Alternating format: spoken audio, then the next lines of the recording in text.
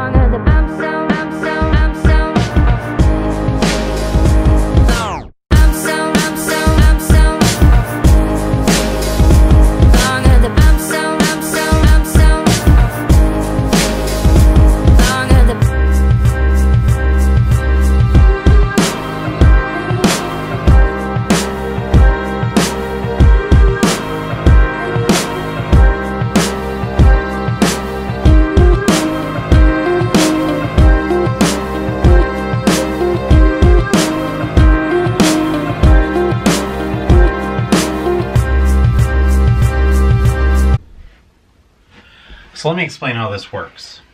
We have the frame that we built with the painting attached to it with these drawer slides. And then all we have is a simple catch that locks into place and holds everything up. So you can get to whatever you need to in here. When you're done, it just slides away. So it's anchored to the wall, holds up pretty good. Thanks for watching, guys. We'll see you next time. That's kind of a creepy way to leave things. Anyways, if you guys like projects like this, give me a thumbs up. If you have any suggestions of things I could do better or to improve on this, then I'd love to know in the comments below. If this is the kind of content that you like to watch on YouTube, then definitely hit that subscribe button, wherever it is. No one ever knows where it is, neither do I. Anyways, thanks for watching, guys. It's appreciated. See you out there.